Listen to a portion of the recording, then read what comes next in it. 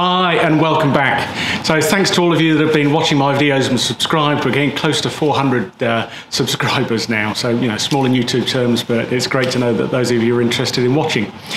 This is going to be the first of a number of videos where I dive into what we're doing on the home automation of our build, and particularly in this video around first fix, and we're starting to do some of the second fix. So we've the house is sort of half finished. We've moved back in from the caravan. We've got a number of rooms that are occupiable, but you can see from the one I'm in at the moment, some of it is very much still in the first fix phase. And I covered on a previous video why we've chosen Loxone as our home automation platform. I used X10 and Z-Wave with Fibaro and a little bit of Zigbee and other technologies previously, and they're great if you just want to play with some of those technologies. You can stick modules behind a light switch to take control of existing lighting circuits. But I wanted something that was built into the house and had that functionality that just worked and wasn't a hobby, but you could play with it on top. You could do fancier things around the basic operation.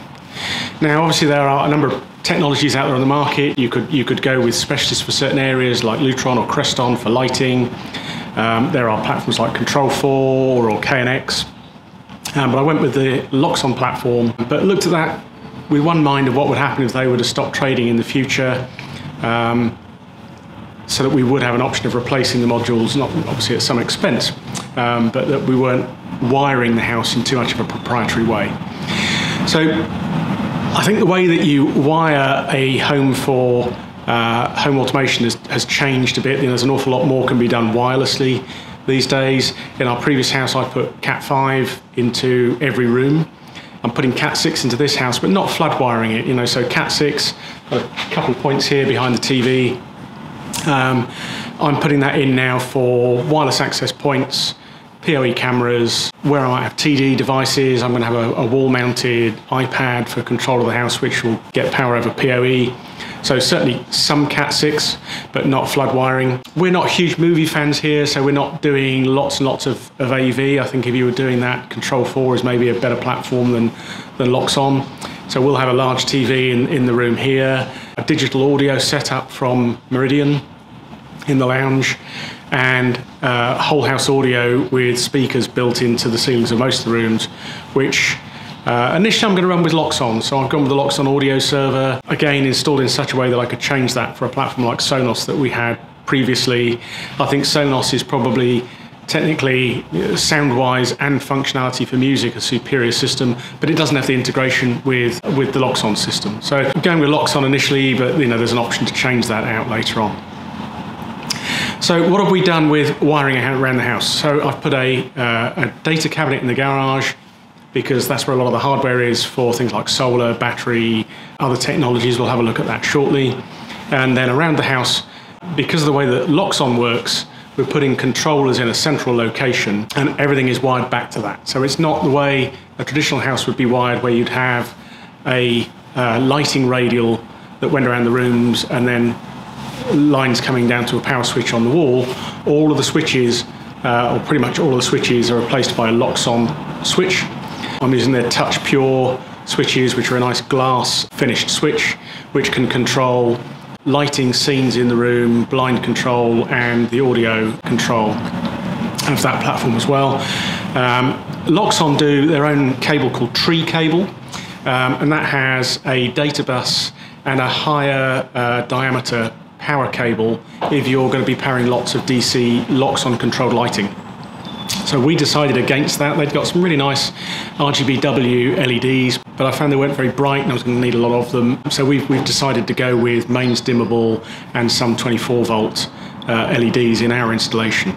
So rather than using that Loxone cable, we've wired with KNX, and I've put KNX cabling around the house in a couple of loops that will go back to the Loxone cabinet, and that can connect to switches, presence sensors, a variety of different Loxone devices. And I can also use that to go to a traditional switch. So in the garage, I'm just going to have probably momentary switches to turn lights on and off to get the garage door to open and close. The mains sockets for power we've done in a traditional way, back to breakers in the consumer unit in the garage.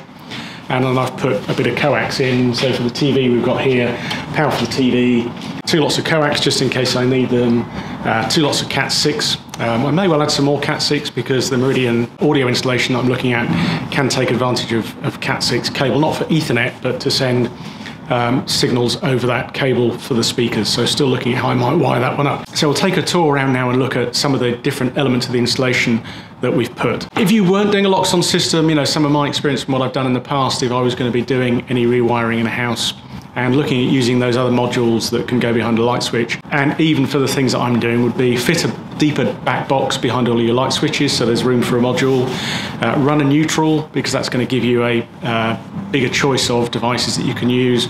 There are some devices, those modules that will work without a neutral light switch, but many of them do need that. So in the UK we don't often have our light switches wired that way.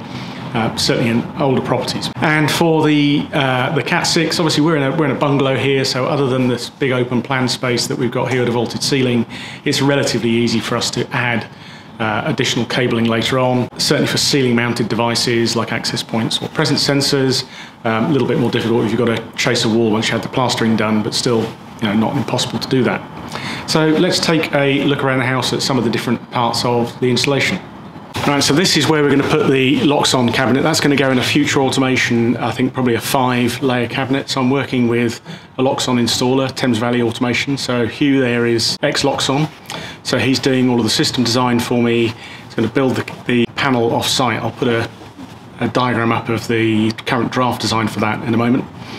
He'll bring that to site and help with the second fix. So I plan to fit all of the switches and motion sensors and things beforehand and test those. Hugh will come along and do the final connections. So I said that, you know, when we wire this up, everything's going to come back to this central point. So rather than having a light switch that controls something, each lighting element, so a group of spotlights or individual light on the ceiling, will come back here. Also coming back here is things like electric towel radiators, control for mechanical ventilation, heat recovery, so boosting the ventilation when humidity increases in the bathrooms,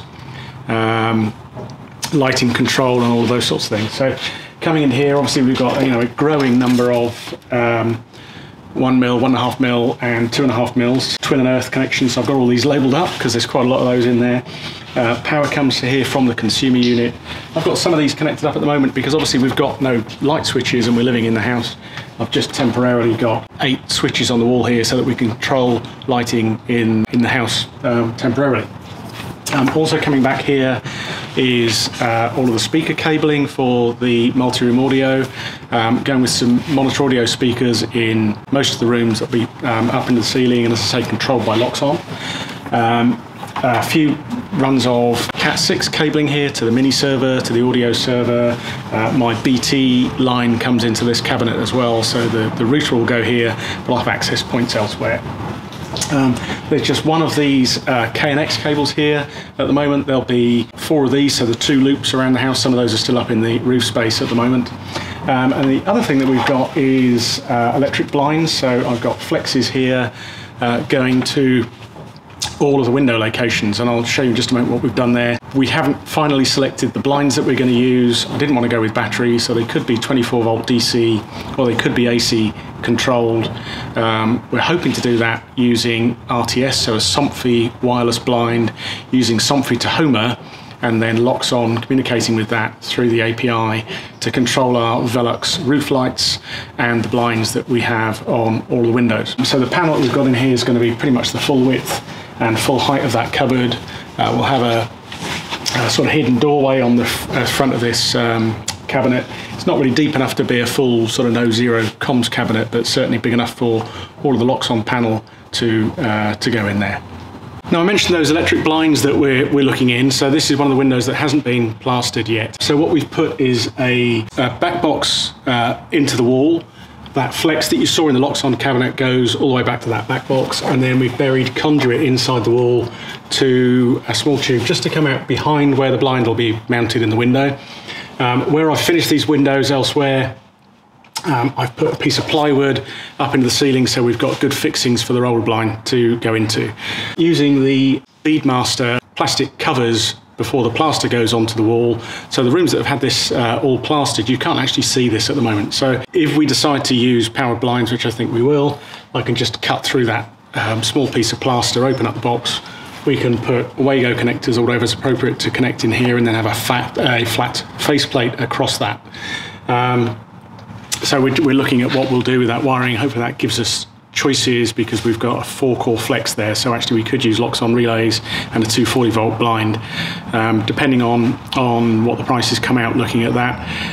There's a choice to be made there. If I go with relays, we need a lot of relays in the Loxone cabinet. If I go with this Somfy RTS protocol, it's another controller box with an API interface that, you know, the risk there is as software updates and things change over time, that connection could break or need modification with software updates. So let's go and have a look in the garage, where we've got all of the solar, consumer unit and those sorts of technologies installed. So let's have a look in the garage where some of that heavier technology has been installed. So we've got solar panels on the roof. I've got 12 400 watt panels on east-west configuration. That went in November. So we haven't had a huge amount of generation from it yet, but I have hit in the last few days 2.5 kilowatts at times, you know, so for an early March, as it was when we were hitting that, quite happy with that sort of production.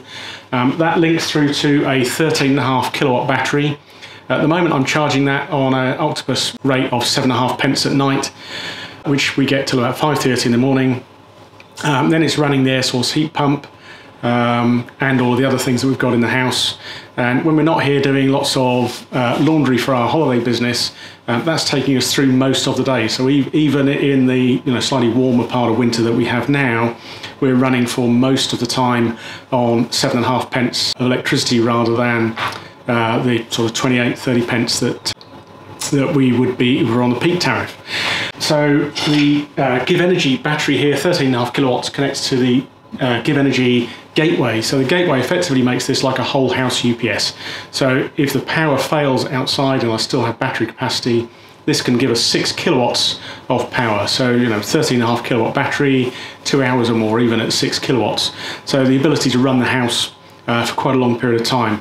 It doesn't power heavy power using devices such as charging the car. So those would be disconnected if we lost power. Also in here we've got a big Hager consumer unit with enough breakers for all the different sorts of technology that we're putting in. We've got a few of those circuits connected at the moment, but there's a number, half dozen or more yet, that we need to add in to complete that installation over the coming weeks.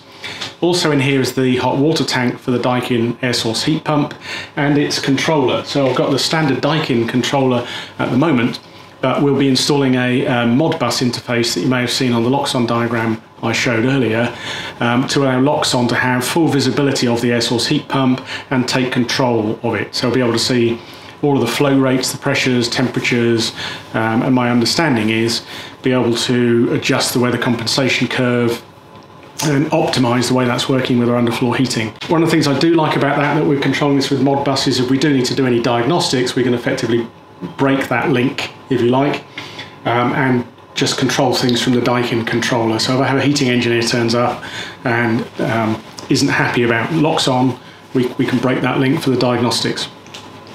Finally, on the installation here in the garage is the networking. I said we haven't flood wired the house with networking. I've got a 24-port patch panel here.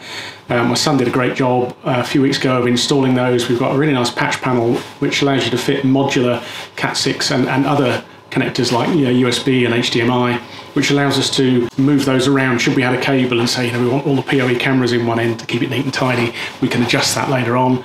I went for a small cabinet to make it look neat on the wall here, but I found some of the devices I was considering, things like the Ubiquity USG Pro, are deeper than can go in that cabinet.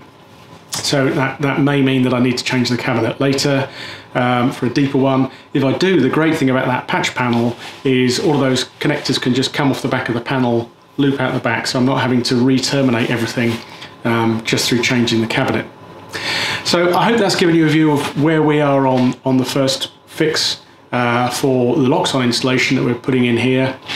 I haven't really shown many of the KNX cables for the tree data, but those are all up in the ceiling looping to all of the sensor locations and those sorts of things. as we finish second fix, I'll go around and give a better view of some of those technologies. But I'm hoping that's given you a view of how we're wiring for Loxone, hopefully not forgetting any cables. Obviously that's less of an issue in a bungalow because we can put things through in the ceiling for most of the property, but we're wiring that Loxone panel in such a way that we can add and change and do small tweaks that we might need to over time. So love feedback from any of you. Thanks again to all of you that are watching these videos. I'll do a series of these as we go through the build for Loxone and the home automation and the other things that we're going to be integrating with. Love your questions and any comments and feedback. Thank you very much.